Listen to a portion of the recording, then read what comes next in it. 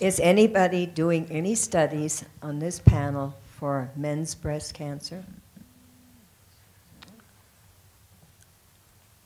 I published the first adjuvant trial for treating men with breast cancer some years ago.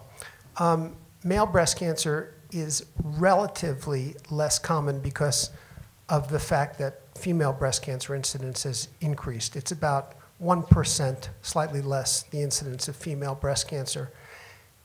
It is just like female breast cancer, estrogen responsive, not androgen responsive. And most of the treatments are really quite similar. And age for age and stage for stage, men do about the same as women do, for better or worse.